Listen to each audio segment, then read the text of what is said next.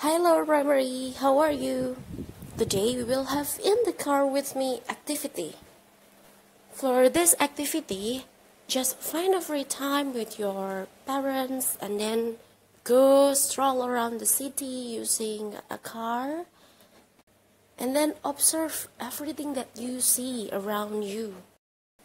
Do the people keeping themselves safe during this time? Do they wear masks? And then do the people around you, they keep their distance safe from one another?